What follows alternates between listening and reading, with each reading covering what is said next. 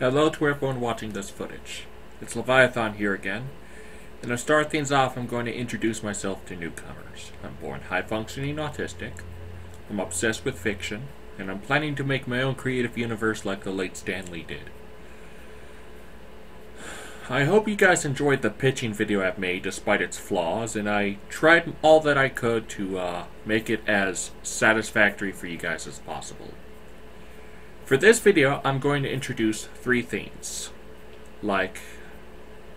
and 2 of them are closely affiliated with each other. And the next video I make are going to involve 2 characters that are also affiliated with those 2, if that makes any sense. The first one I'm going to introduce is the one that isn't affiliated, but it's still something for you to consider. So I hope you enjoy. Squidgirl. Real name, Karen Oceans. Height, 5 feet 10 inches to 300 feet. Weight, 2,753 pounds to 22,000 tons. Status, hero, and former nuclear chemist. Base, San Francisco, California. Mobile. Intelligence, 4 brains. Behavior, flirtatious, cunning, and willful.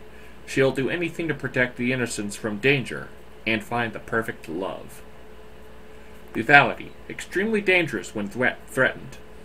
Weaknesses, explosions and lack of moisture. Powers, she has waist up the body of a woman and waist down the tentacles of an octopus. She has a high intellect, mass alteration, can camouflage herself when hiding, can change color via emotions, and can squirt acidic ink from both her eyes and from her farting. She also has a series of suction cups found on the front of her hands.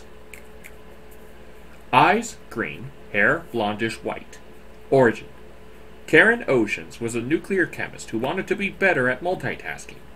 She soon injected herself with octopus plasma, and she permanently mutated into a human-octopus hybrid.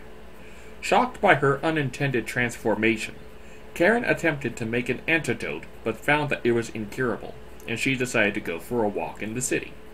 While doing so, she found Carnotaur doing chaos near the Golden Gate Bridge, and Karen used her new powers to successfully defeat her.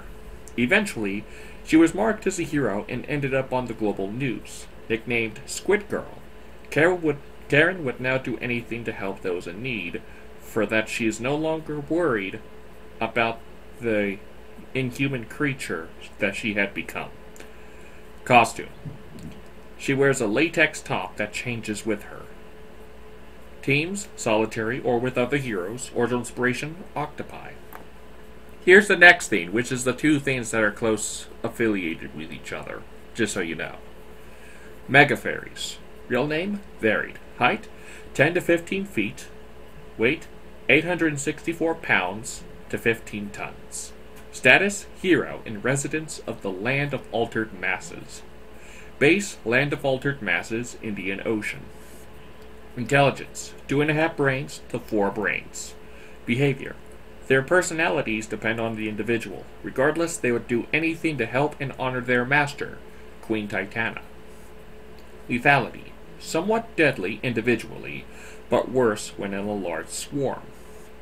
Weaknesses, they are intolerant to all iron objects. Powers, they have great size and strength, can fly at blazing speeds, and possess magical powers. They also have an awareness of all life. Eyes and hair varied. Origin. At one point, Goddess decided to create an island where everything is at its opposite size, though mainly involving fairies. When Cosmic got into an argument with Goddess about what creatures are meant to live within it, they decided to create 2 complete opposites as enemies. Goddess created the innocent and devoted Mega-Fairies in their own territory, along with the Micronians in a territory called Micropolis. And Cosmic created the savage Demon-Fairies and their territory, which was destined to forever war against the Mega-Fairies. One time, the Micronians built a special wall to keep the Demon-Fairies at bay, but was inevitably flawed and would only disable once a month. After a long quarrel between the 2 species, a grouping of Pym, Luck, and Centaura discovered the land and eventually helped the Mega-Fairies. Since then, the Mega-Fairies would always seem to know what other stuff lies beyond the Indian Ocean. Costume. They wear the traditional fairy clothes. Team Solitary for Queen Titanna or other heroes. Original inspiration, fairies.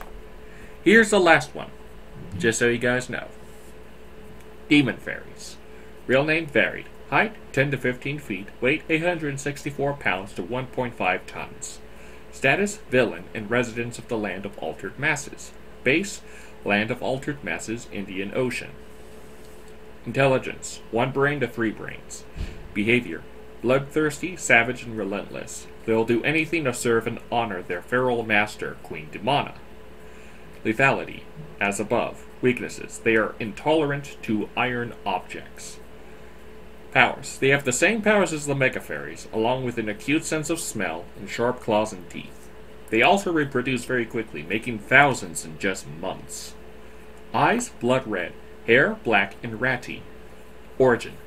When the Land of Altered Masses was created, Cosmic created the ferocious counterpart of the Mega-Fairies, which are known since as the Demon-Fairies.